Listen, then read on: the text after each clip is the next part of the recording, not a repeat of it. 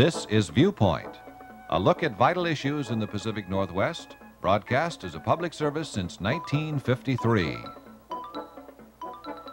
Near the shadow of the state capitol at Olympia, on nearly 1,000 acres of property, Washington's newest four-year institution of higher education is being tested. The Evergreen State College will soon graduate its first full-fledged class. 230 young men and women will be handed degrees from a facility caught in a conflict over survival. Evergreen was created in the late 60s with a philosophy to, and I quote, develop a true learning community that reflects the nature of the real world, where none of the problems man faces is simple, and where none of the parts becomes in its own conception more important than the whole, end quote. For the 1,800 students and 100 faculty members, this is alternative education. In the fishbowl of Olympia, the visibility is high, and critics and supporters are heard. The student-operated radio station carries the call letters KAOS, K-A-O-S, and the program schedule mirrors the campus itself, from the classics to bluegrass, W.C. Fields, Hans Christian Andersen to Daniel Berrigan and Dick Gregory. There is a revolution in the educational approach at the Evergreen State College. The most visible is the fact that there is no structured grading system. The credit, no credit portfolio approach is tough for traditionalists to swallow. Little known is the fact that the faculty at Evergreen is unique in their approach. They voted as a body not to establish the tenure system. No job is protected, and the staff wants it that way. On most any given day, the campus can be seen as the center for a spontaneous event, and the popularity of bluegrass music is reflected here.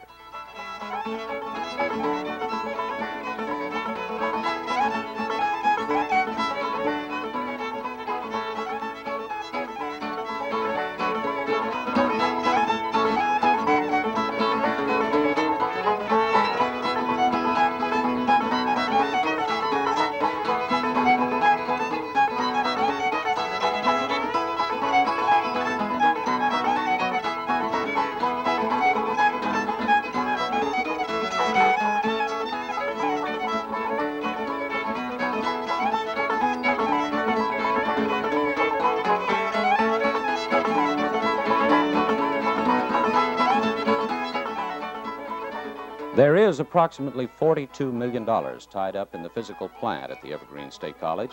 A new capital expenditures amounting to $8.5 million has been approved by the legislature.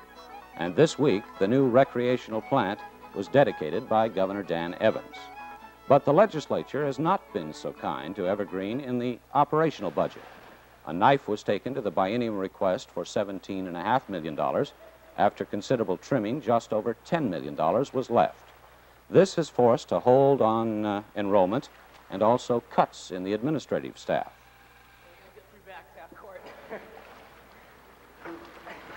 State Representative Ken Eikenberry of Seattle toured the campus during the recent legislative session.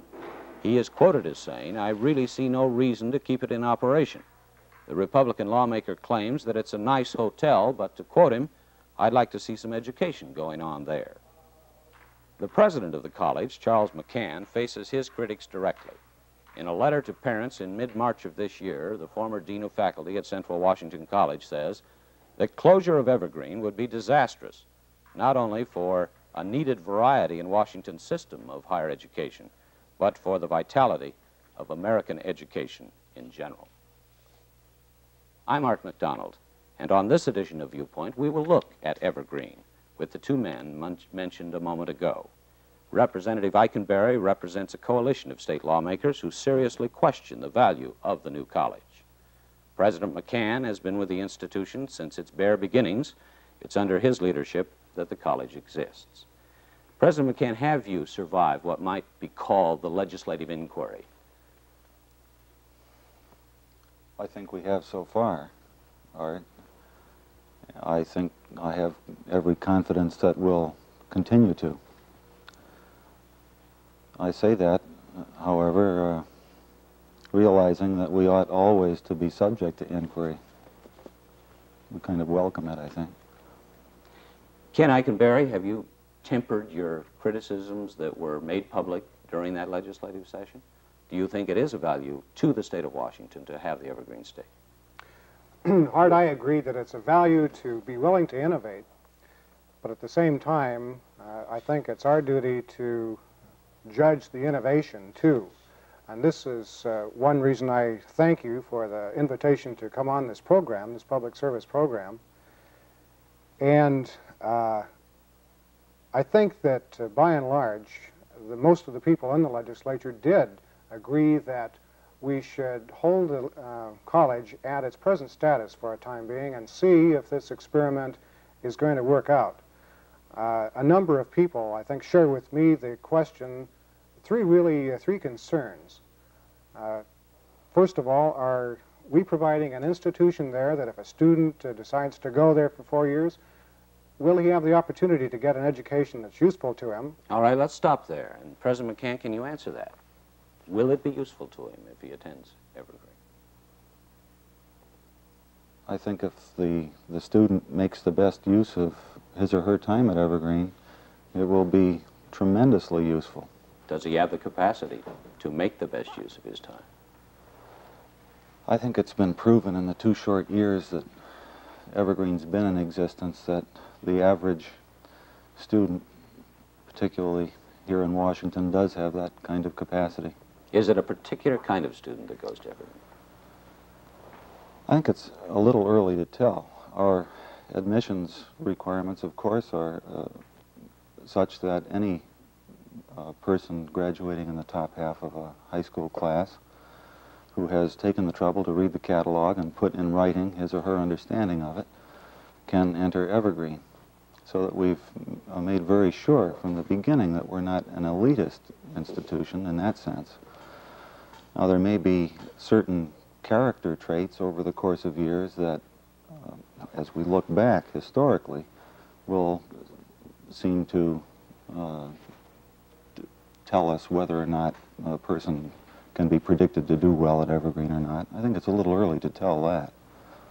What brings you to question that then, Ken? Do you think that because they go with a portfolio and credit, no credit, and no A, B, C, D, E, F, traditional kinds of judging and assessment of students, is that what raises your hackle? Well, a couple of things, and you've mentioned one of them, but basically it's hard to find out, and I've asked Dr. Berry particularly, who did lobby the legislature during the time we were in session, what is the goal of Evergreen College? What do you expect to excel in? And I never got an answer. So you've mentioned the other subject of grades, and we do have quite a study that's been conducted by the University of Washington and Evergreen and 2 other colleges, funded, interestingly enough, largely from the Associated Student Body at the University of Washington. And this rather comprehensive study really raises a question about the kind of portfolio that Evergreen is trying to use. Now, when was that study conducted, though? Isn't it a key in this? Because the school is really just getting off the ground. It won't be until when? June that you graduate your first full-fledged class of 230. Well, that's accurate. It was not a study on this kind of system alone. It was on a number of systems, and the reason, for example, the ASUW was interested was because they were considering a pass-fail or credit-no-credit kind of system at the University of Washington. Why did you go? Go ahead. I wonder if I could comment on that. I think probably the study was a valid one so far as the Associated Student Body was concerned at Washington, in that they were trying to find out whether or not the university could go to a credit, no credit, or pass-fail system to a greater extent than they have. So the nature of the study was an opinion questionnaire sent out to graduate schools, businesses, other colleges around the country, asking, what would you do if, and so forth. I think there was a question something like, to what extent would you accept credit from an innovative institution? And it was footnoted down at the bottom, Antioch or Evergreen. None of those places, so far as I know, could have had anything from Evergreen to respond to at that moment. So it may be all right for the university's purposes and getting other people's attitudes, but insofar as it applies to the Evergreen situation, it's quite invalid. Our student credential files, since they have been developed, which was well after that study took place, have been checked out with employers, other graduate schools. We had a conference of graduate school deans and graduate department chairmen from places like the University of Washington, University of California at Berkeley and Santa Barbara, University of Oregon, California State Colleges.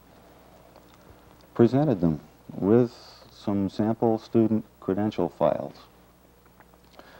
I happen to have one here with me. It looks like the usual, except that it's a little unusual in its content. This is what the employer or the graduate school gets. The actual transcript of Evergreen is in it, which isn't a grade transcript, but a detailed summary of what the student was expected to do, how well the student did it in the opinion of the professor. And then there are a couple of samples also of the student's own work in here, since the student is expected to evaluate what he or she got. And if the student has had some kind of off-campus experience, such as an internship, then that person out there on the job puts in writing what their opinion of the student is. Employers seem to find this very helpful, as graduate schools do, I suppose. Why then isn't it accepted universally? Why don't we have the bigger schools or the smaller schools involved in the pass-fail, credit, no credit? I think it's a matter of tradition. I don't know to what extent you'd like to turn this discussion into, you'd like me to go into it. Maybe Marty Wilson would be sore about your taking over what's new in the schoolhouse, but I could talk for hours on grades and their history. I doubt whether grades themselves have been with higher education for more than 100 years or so. All right, let's not get into an education ease on this, Sure. but let's talk about point 2 that raises your concern at Evergreen. You were listing 3. Well, okay, I was going to get to the matter of whether or not the taxpayer is getting the biggest bang out of his education buck, but may I ask Dr. McCann a question here, and I don't claim any expertise whatsoever in education at all, but I was interested to note in the catalog that Evergreen sent out that apparently the instructor or someone in your registration department does break down the portfolio you send out by credit hours. In other words, you have a total of 36 units to graduate from Evergreen, but these are translated into the equivalent of quarter credit hours, apparently. That's right. And I'm just wondering, as long as they're going to the trouble of breaking it out that way, and recognizing that even pass or fail is subjective in many respects, why not go ahead and put a handy tag on it, such as A, B, C, D, or F?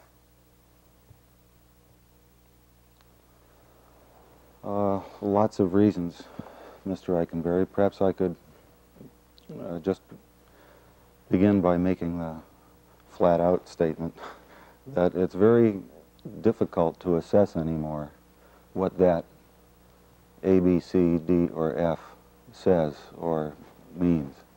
When you and I, when all three of us were in college, I think the system was well accepted and taken for granted.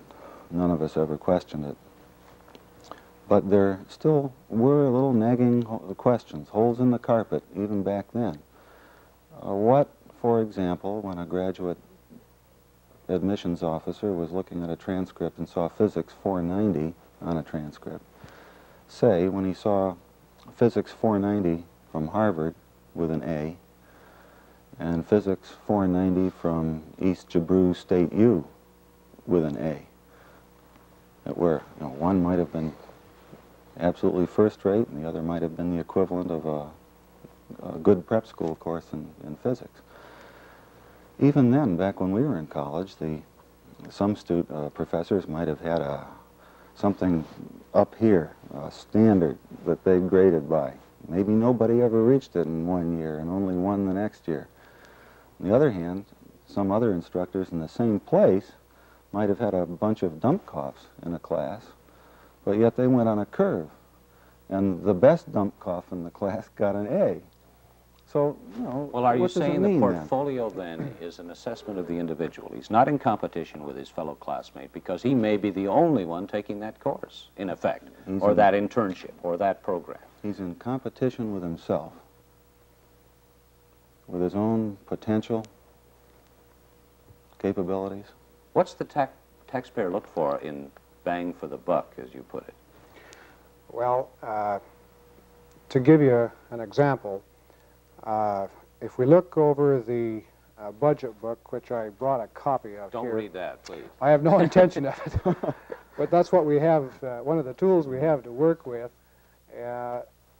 If we look at 71-73 expenditures, for example, and compare the expenditures of Evergreen, which were about $2,543 per student for that 2-year period, and compare it with Eastern, Central, and Washington colleges of education, we find that Evergreen was a little over $1,000 higher than all of those schools.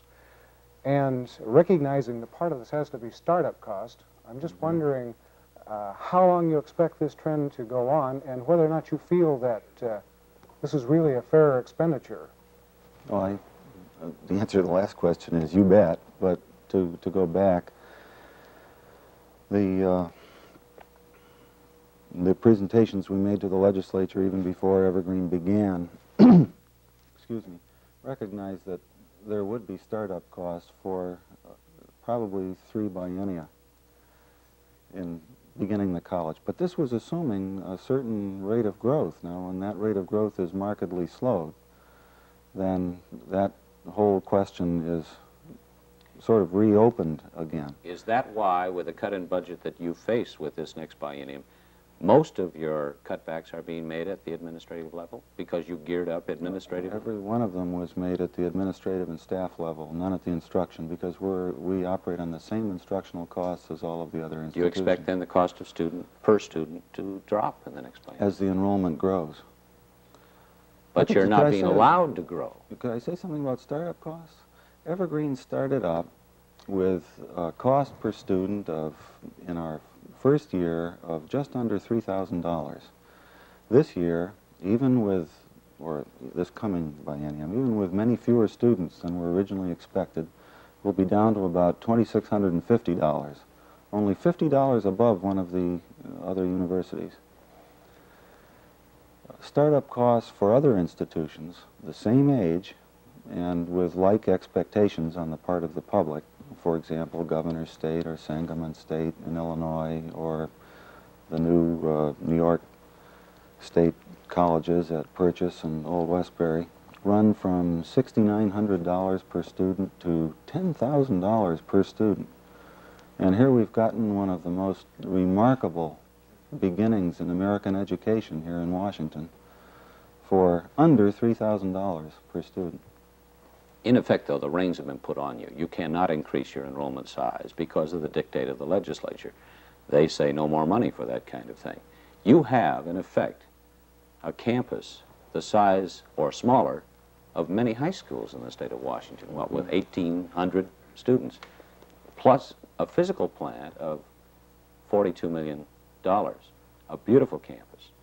Are you stifled? Are you going to drive students away? No. Is the program going to suffer from it?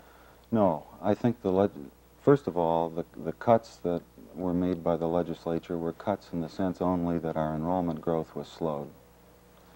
So far as the money we have to do the job with, we were very fairly treated, so that the program can certainly go on.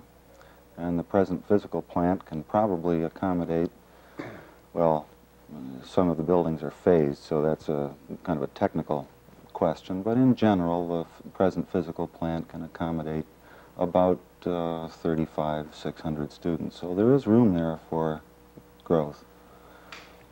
And I might say that I think it's a wise thing to grow slower. I think it makes a lot of sense. You don't offer a couple of things. You don't offer much in the area of research or graduate study at all. Is that going to stifle you? Or is it really kind of stimulating not to be burdened with those kinds of things? Well, it's stimulating in many ways. I think eventually, as the state comes to expect those other things, we'll have to be prepared to do it. But we've been given the chance to do something new in undergraduate study, and we're going to make sure that's done right before we start trying to build other things. Ken, what about point 3? I was going to comment, if I could, on the amount of money involved, and I think Dr. McCann has accurately characterized it. It's a slowdown rather than even maintaining a status quo, because where we had $7.6 million for 1971-73 from the general fund, we're now at $10 million plus, and for the next biennium, and that's only down about $2 million from the governor's proposal. And of course, even on top of that are the millions of dollars for the building that will be under construction in the next 2 years. But you asked point 3. What I was doing was breaking down the first 2, whether or not the education is there to be had, how it's graded, and whether that grade is transferable. And the third one was this matter of the cost, the taxpayer's dollar, supporting an experimental college. And as I say, if we can get the job done, that's fine. But what I'd like to ask Dr. McCann is, with the kind of educational program you have, is it not going to be necessary to continue the ratio of instructor or professor per student in order to have your contract teaching approach? Definitely. And this will necessarily make the cost higher than at other kinds of schools. No, it won't. We determined from the very beginning that if we couldn't do it at the same cost as the other schools were, there was no point in starting. It was very clear that taxpayers are not interested in having instructional costs go very much higher. Now, true, the support per student in Washington has been declining for the last several biennia. We pegged our costs for instruction on those present rates, declined as they were. There are many answers to why we can do it this way. I guess the shorthand one is flexibility. People there are flexible. Is flexibility a deterrent? Because as you publish your catalog each year, it may change totally. Every year. Is that good, Mr. Eikenberry? I question it because I keep coming back to the point, where is the college going to excel? What, for example, at some schools we have outstanding medicine. At Central, where you were before, I believe, education and a fine course in nursing and dental hygiene are programs that the school is known for. And what will Evergreen do along this line?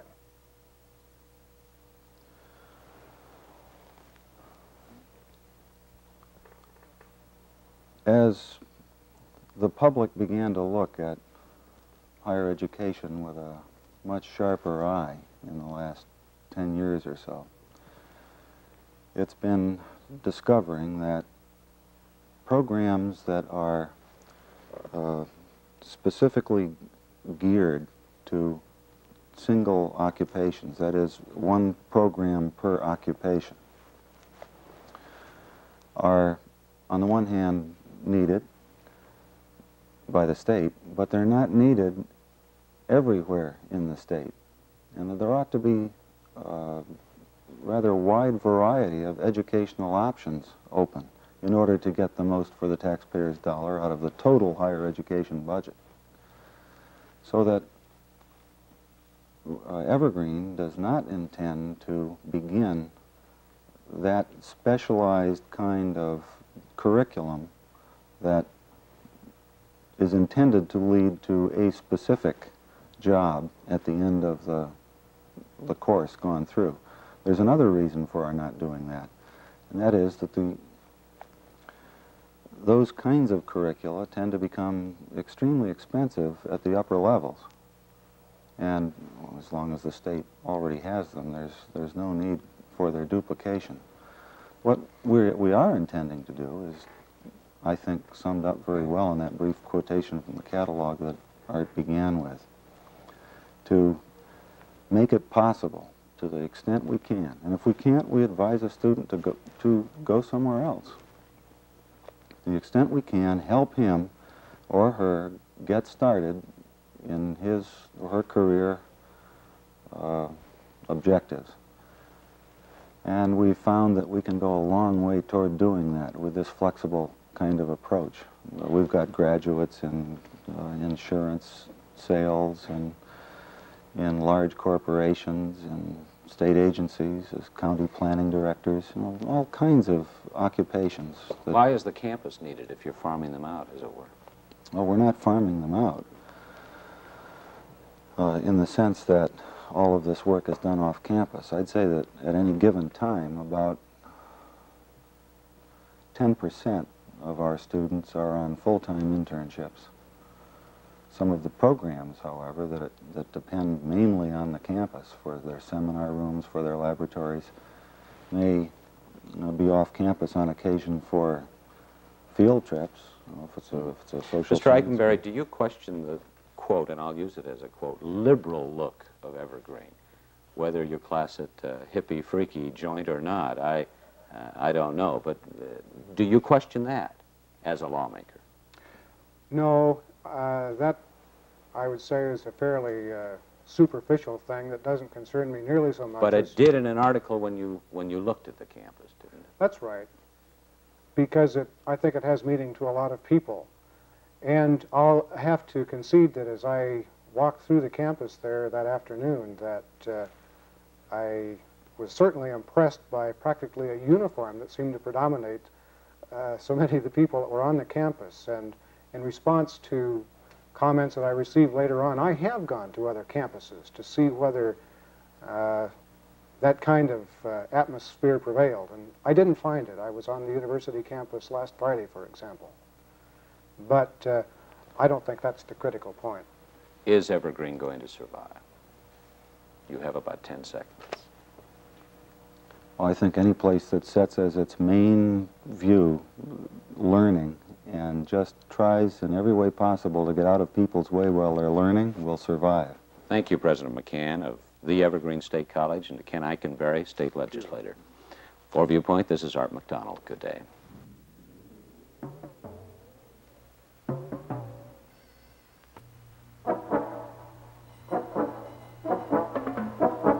This is Viewpoint, a public affairs program by KOMO Radio and Television. This inquiry into the vital issues of the Pacific Northwest is produced and moderated by Art McDonald.